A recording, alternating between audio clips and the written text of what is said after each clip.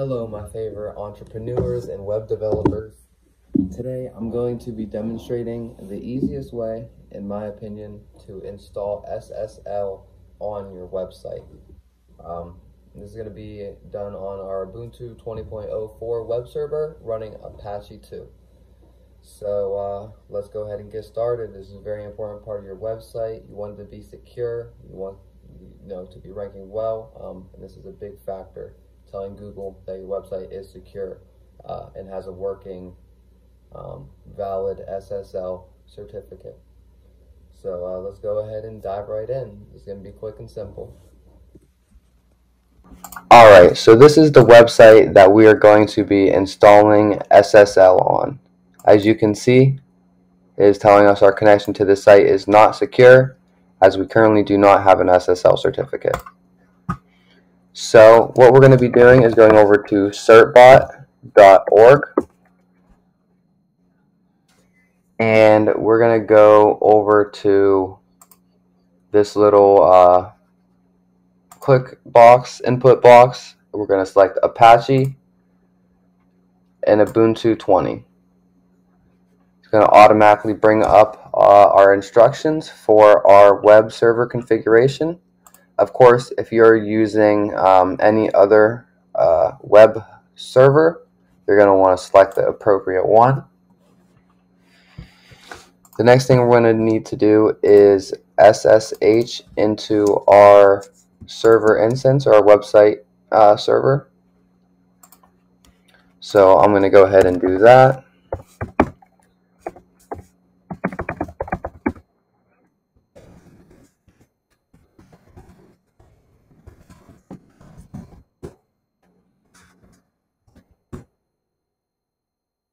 So we are now SSH'd into my server. What we're going to do now is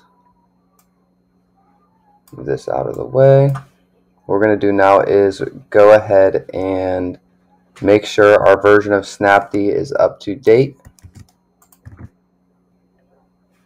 So as you can see, I have the latest version installed. You can go ahead and remove Certbot Auto. I'm not going to do that because I've never installed Certbot before. I imagine you won't have to do that either. So now we want to install Certbot. You can see we now have Certbot installed. We can prepare the Certbot command. I'm going to go ahead and skip that step as well. Cannot talk at the moment. Choose this top option. You basically have two options when it comes to step 7. You can automatically have Certbot install a certificate for your server, and it's going to automatically renew it, or you can do things manually, get a certificate and make the appropriate changes in Apache yourself. For most people, I'm going to recommend this first option, so that's what I'm going to go with.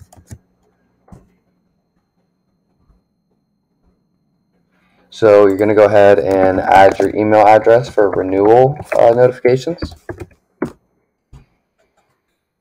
We're going to accept the terms of service. And you're going to select the record names or domain names that you would like to activate HTTPS for. I'm going to select all options by just clicking enter on my keyboard. It is now requesting a certificate for us. What we're going to do now is go back over to our website and refresh. And as you can see, we are now being communicated that our connection is secure, and we have a valid SSL certificate here. You can see our certificate was generated 5:30 in the morning this is when it expired. My apologies. So thank you guys so much for watching my content today. I hope this really helps someone out there, and I wish you luck with your website endeavors. Thank you for watching my video. Remember to drop a like and subscribe for more content, and stay up to date in the technology and entrepreneurship world.